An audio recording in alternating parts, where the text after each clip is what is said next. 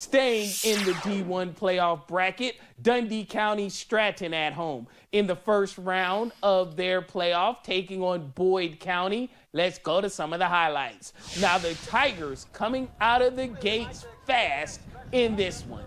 First quarter, no score. On the run is Ethan Latta, who had a big day, taking off, finds an opening, and he takes it to the house.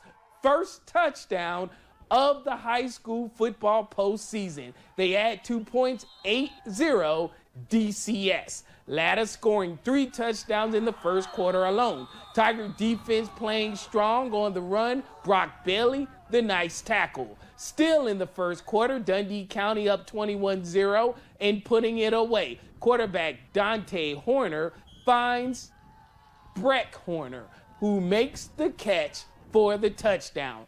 All Tigers in this one as they pick up the 62-16 first round win over Boyd County today.